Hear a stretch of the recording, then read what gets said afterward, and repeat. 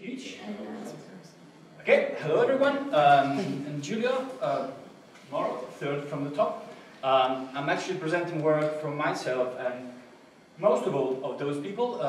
I'm presenting Bela, a neutral low latency audio and sensor platform that's embedded is sort of a custom software and hardware environment on a BeagleBone Black, and it's being used developed and used at the Augmented Instruments Lab at C4DN, Queen Mary University of London, and we've been doing lots of things with it. I'm going to show you what we did and what you can do with it probably.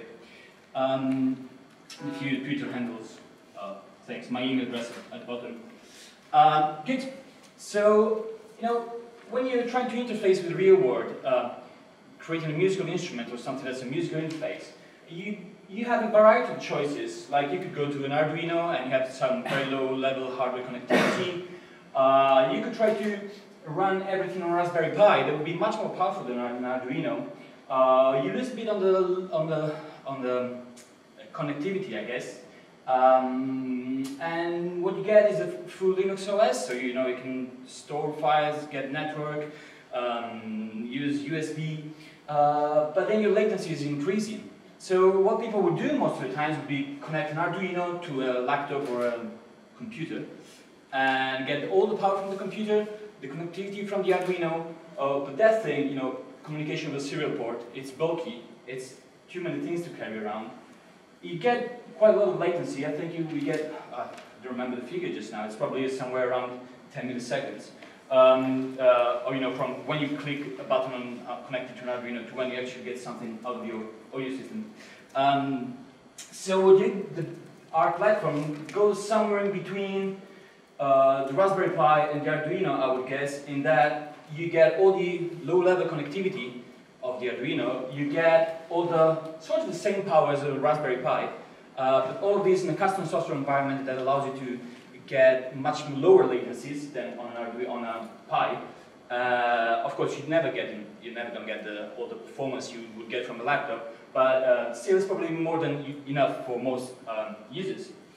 So again, these are the key features: 1 millisecond round-trip audio latency, which is remarkable. I should say we can work with buffer sizes as small as 2 samples.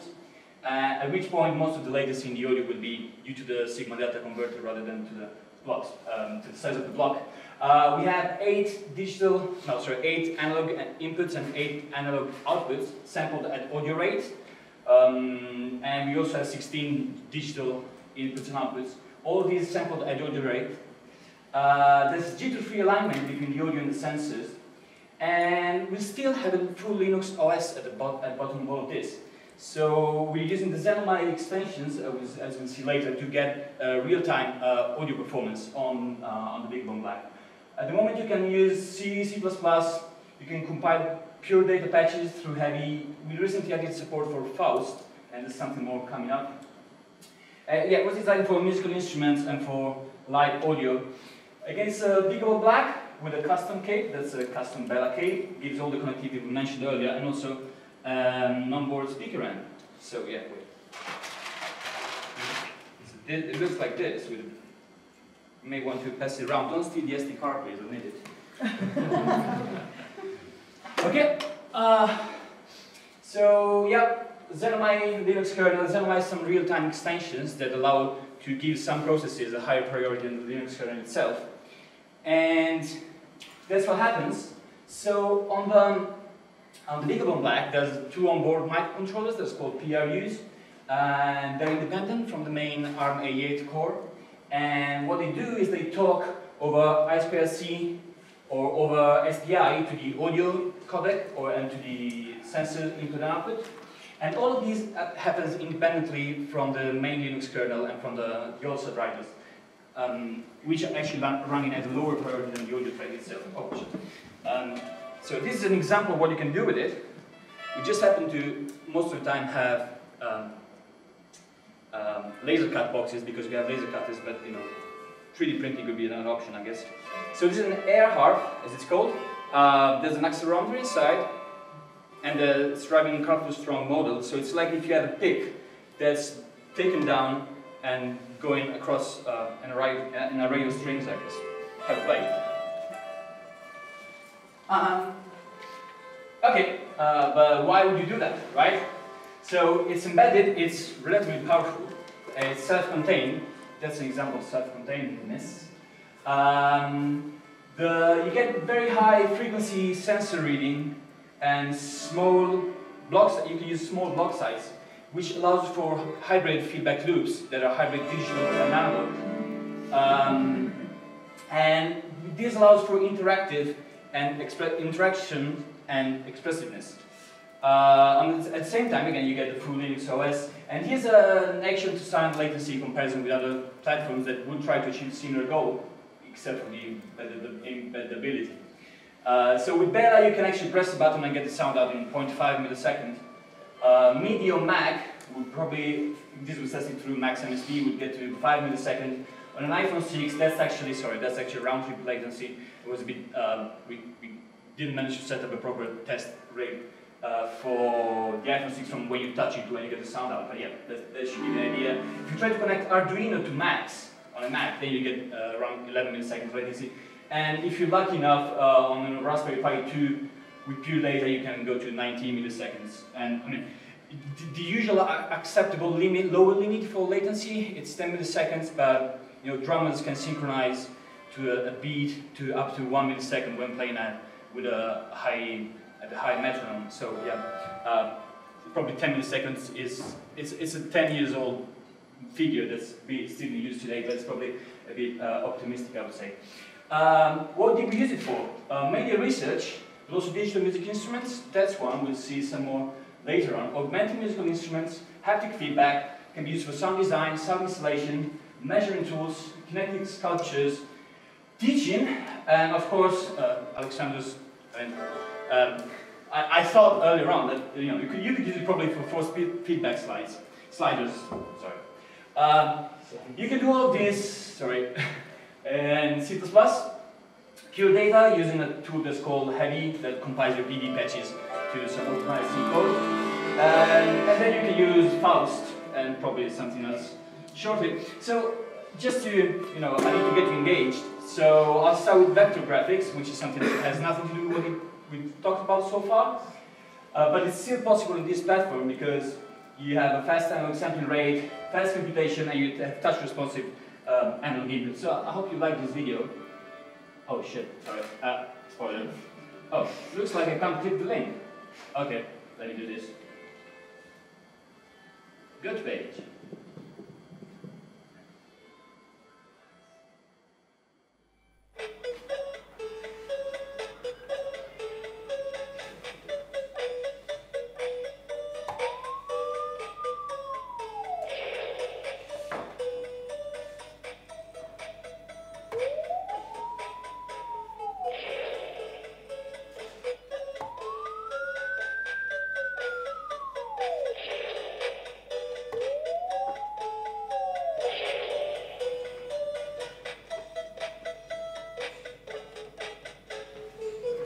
Okay, so that's an FSR, a force sensitive resistor that you see there.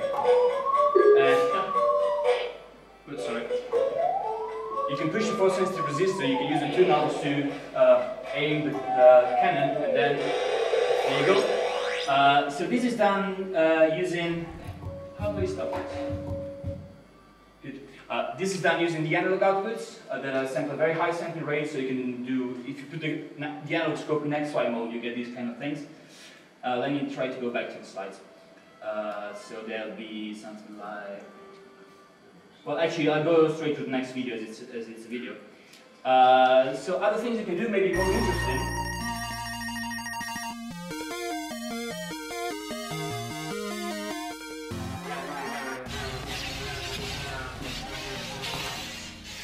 So lightsaber is one of the most iconic sound effects. Everybody knows lightsaber from their childhoods, and we were especially interested to know what would it feel like to actually handle one in real life.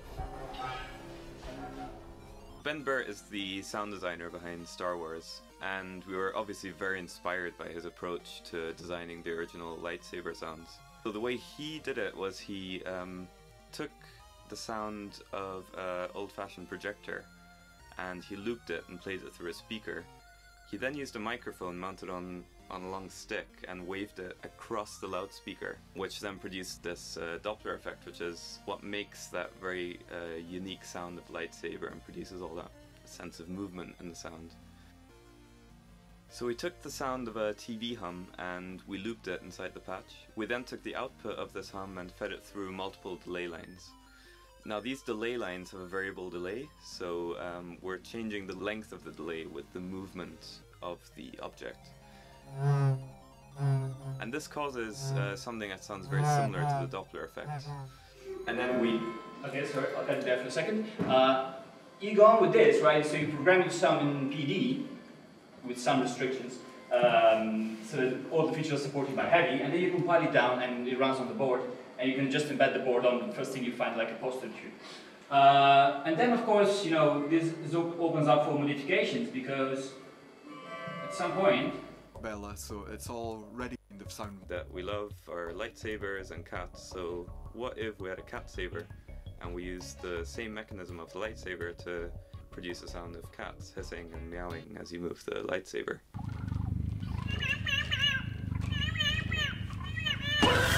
And may the power of low latency audio be with you. Okay, that was great, of course, and that's Chris Heinrichs and Robert Jack from the Augmented Instruments Lab. We'll see more about them in a second. Let me just go back to rehearse slideshow, is it? Wrong. Sorry. It's called Play Slideshow. Okay, so that was one of the latest things we did with it. But everything started with this one, which is a D-Box. Alex Randall's owns one. He's one of the early adopters. And it's a self-contained instrument. It's again a laser cut box, 2 touch sensors at the bottom, at the top, embedded speaker, everything you would expect to find on the MI, 2 piezo pickups. Oh yeah, and a sort of patch bay. No, it's not patch bay. It's a breadboard, right? So this is what this thing uses the hybrid analog digital loops, right? So you have a patch bay, but that's actually a digital musical instrument. So what's happening there? You can plug in electronic components in the breadboard, and that will affect the way the sound is generated. We can achieve this just because we have this very low latency, very low sort of round trip latency feedback loop, and we can send the signal out multiple times and bring it back in, so that techniques that were usually adopted for circuit bending can be used to a digital musical instrument. And the idea here is that the designer will not constrain the performer in what they can do with the musical instrument, which is always often the case for digital musical instruments, but just brings out some of the interior parts and makes them available for the user to hack. And I should have the video here again, so it would work like, no. I need to do this, and then this, and then go to page, and then drag the page across here, and then maybe it will work.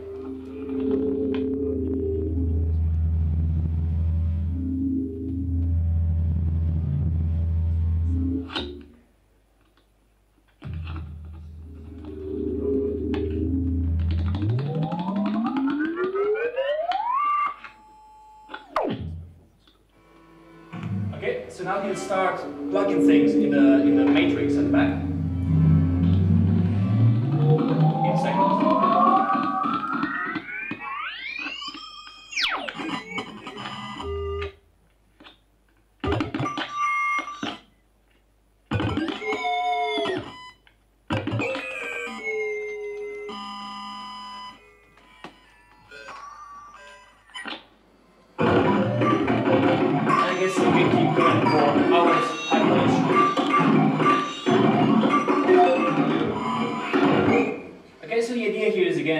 You don't have to design everything the user can do with your instrument, but the user have some flexibility, much more than they would normally use.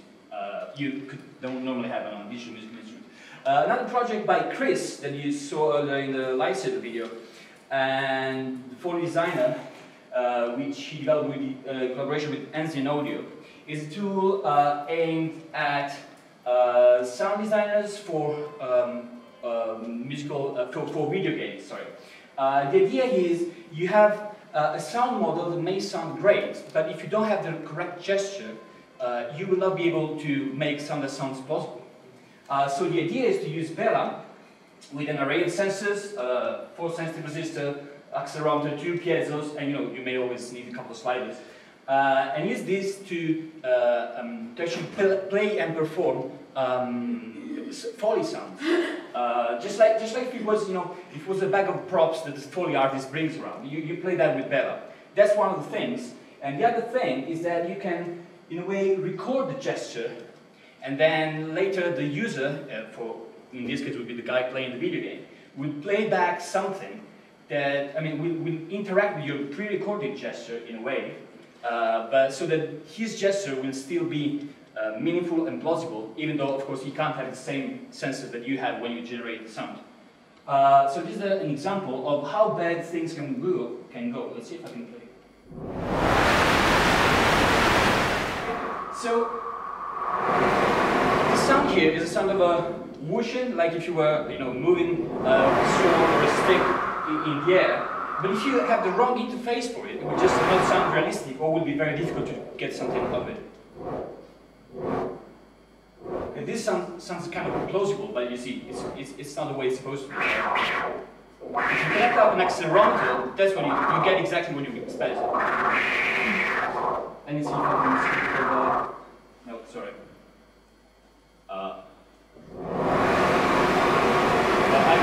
I guess I muted while it goes back where it was supposed to go. I'll read on the next slide in the meantime. So the BeagleBone is good for this thing because, okay, it's real time if you get very low latency and you have plenty of connectivity, so you can connect all these sensors. But even though it may sound a bit underpowered with respect to what would be the CPU that will run the code later, apparently in the video game industry, as an audio designer, you're not given much CPU, you not get allocated too much CPU power. If something is overloading the BeagleBone, then you're probably gonna exceed the amount of CPU that's allocated to you. And so, in this case, he's setting up a 4 sensitive resistor to control a rubber toy, a squeaky toy.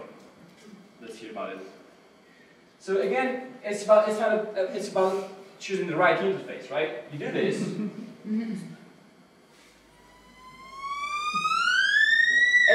And you get something that sounds nothing like what it should be, right? But if you just but if you just change a bit, and instead of taking the value, you take the derivative of the actually the numerical derivative of the value, you get when you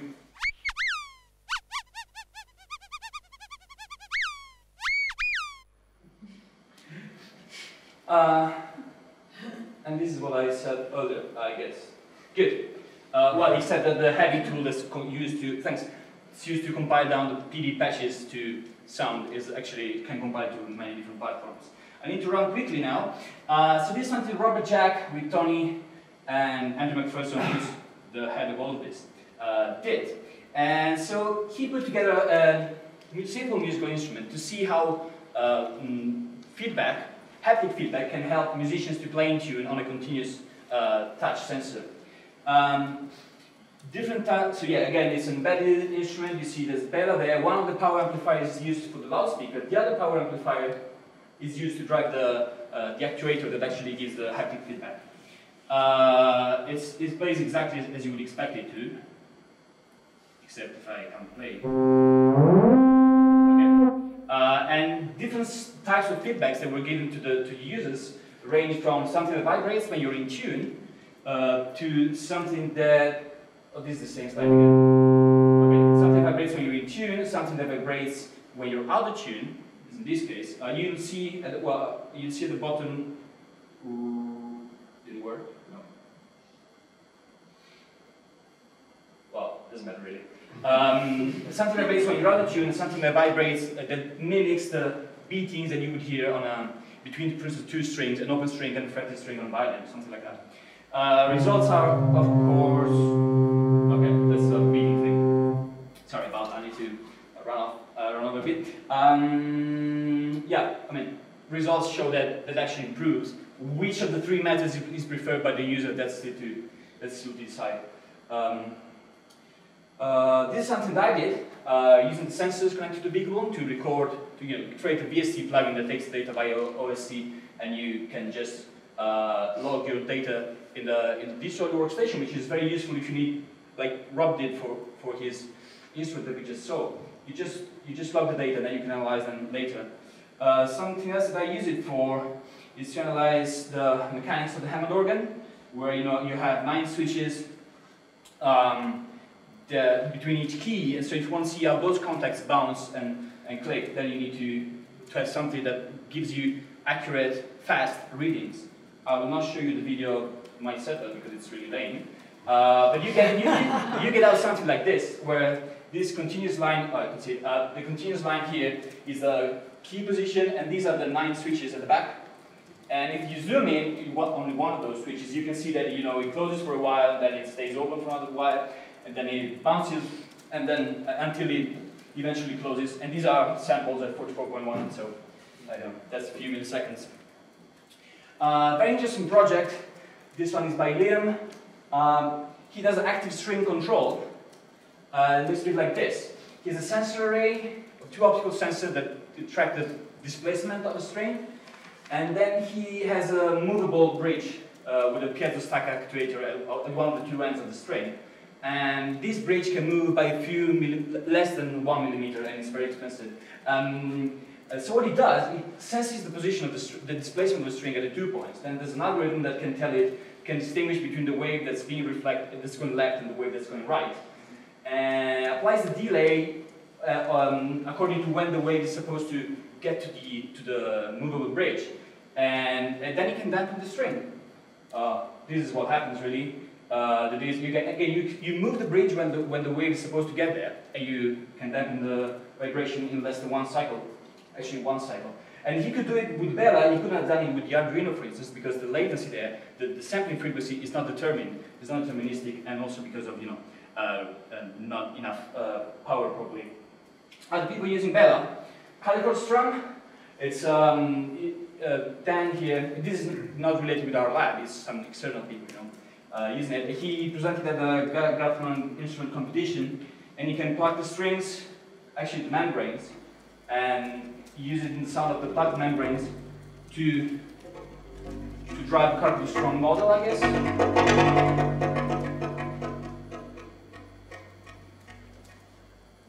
I will skip to the second half of the video.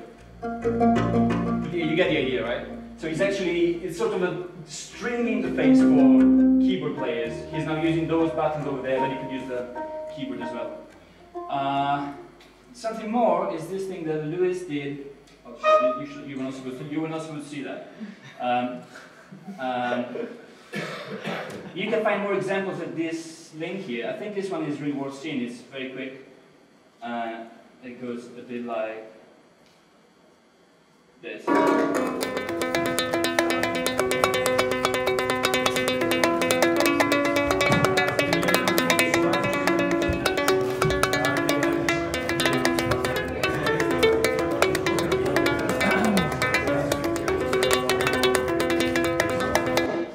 Okay, so that's 8 piezoelectric sensors connected to Bela. And I think I'm basically there, except if you want to see the thing you were not supposed to see. Oh yeah, wait, there's something important here. Play slideshow. There you go. So apparently all of this is on Kickstarter right now. And so you can buy it, actually you can back us and hope that we'll reach target. We already did actually. As in we're 800% funded, but that's just because the initial limit was very low. So if you want one, go there, and if you have a question, ask me. Thank you.